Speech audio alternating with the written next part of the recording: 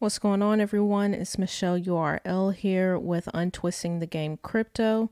And we got some pretty exciting news this week. Dan Reeser tweeted this week, previously COO of Facebook Libra Diem and senior executive at PayPal Payments, Bertrand Perez has joined Web3 Foundation as COO to drive Polkadot and Kusama network. And for those of you who don't know, Dan Reeser is the VP of growth at Acala Network, which Acala is set to launch on Polkadot in the future. Okay, so let's go into this article.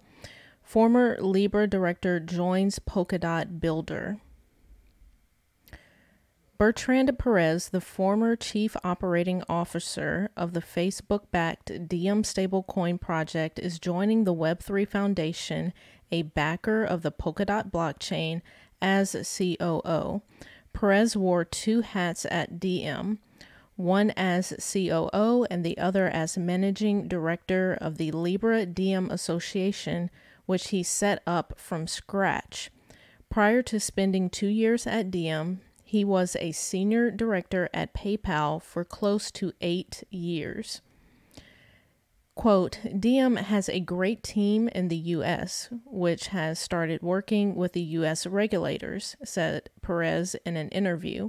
At this stage, it wasn't possible for me to move to the U.S., so it was time to look for my next move. I got into blockchain back in 2014 while at PayPal, and of course, I wanted to stay in the space and decided on the Web3 Foundation, which has incredible technology and a great future.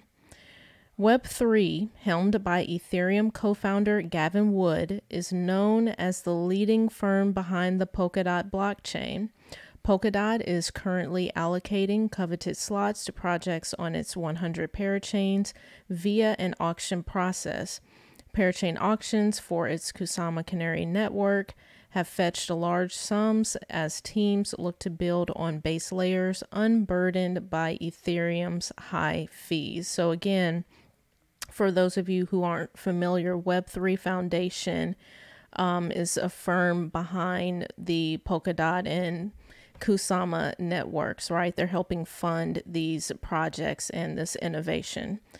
And lastly, just to tie it up here, Bertrand Perez, I just, picked on his LinkedIn profile real quick, and it, of course, here says he is the COO at Web3 Foundation, of course, his Diem experience and PayPal experience. So again, great news, exciting news for the Polkadot ecosystem, having someone like Bertrand with his breadth of knowledge and his years upon years of experience coming to the Web3 Foundation is just fantastic news.